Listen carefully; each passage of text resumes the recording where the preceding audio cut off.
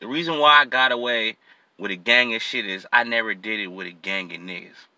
You know what I mean? That's why you don't hear about a lot of stories about me and what I did with niggas and what I do. Because I already knew, you know. Niggas go to the podium on you in a heartbeat. You feel me? Niggas will go to the podium on you in a heartbeat. That friendship is bullshit, like I told you. You don't have no fucking friends. You know what I mean? Niggas don't give a fuck. A nigga eat with you, go to restaurants with you. A nigga will, go to your mom's house, nigga, share dreams with you, share nightmares with you, share all types of shit with you, and still go in front of the stand and telling you in a heart fucking beat. And y'all niggas is stupid not to believe that shit. That's why it's just laughs. Niggas at Seaside, what, talking about you need to confront nigga. I ain't confronted nobody. I don't give a fuck. Why I don't give a fuck? Because nigga ain't no nigga told on me. Shit. I keep that selfish ass approach all the time, nigga. Y'all niggas got me fucked up. You know what I mean? Talking about, oh, niggas speaking on it, but then niggas ain't doing nothing about it. You need to do something. You need to go see about it, and you need to check and see what's going on in your neighborhood. My neighborhood is Seaside, nigga. That's my neighborhood. You feel me? And I fuck with everybody from Seaside. You feel me?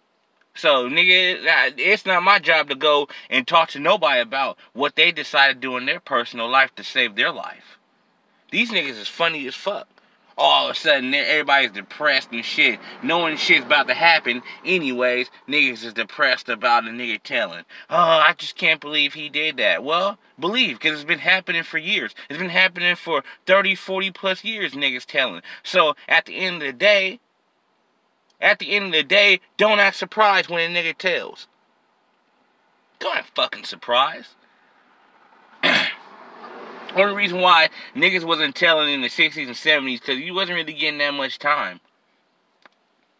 Back in the 60s and 70s, shit, murder was like only really 10 years. You know what I'm saying? Motherfucker murder somebody, get out 10 years, so it was nothing. But now, you murder somebody, you never gonna see daylight again, depending on the situation. So, the stakes are much more high now compared to before.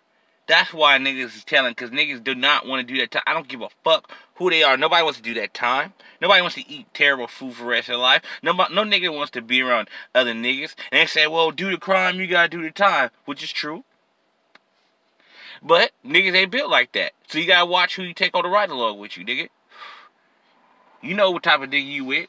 You hang with that nigga all the time. And I suggest you not to do some dirt with a random nigga you don't hang with. Nigga. That's why y'all niggas be having problems. Oh, my name's on in the paper and niggas is telling on me. Boo-hoo-hoo. Whoa, you picked that friend, nigga. I ain't pick him. Boo-hoo-hoo, nigga. I ain't supposed to cry over none of y'all niggas. You picked that friend, nigga. You picked that motherfucking friend, stupid ass motherfucker. Niggas want to cry worldwide. Niggas want to cry. He told on me. Then you want to get on the internet and expose what he did to me. He told on me. You sound like a straight bitch. You sound like a bitch getting on the internet talking about who told on you. You want everybody else to handle your business, nigga. If the nigga told on you, you handle business, nigga. You know where he stay at. You know what to do, nigga. You hop out the bushes on them, nigga. Bitch ass niggas, man.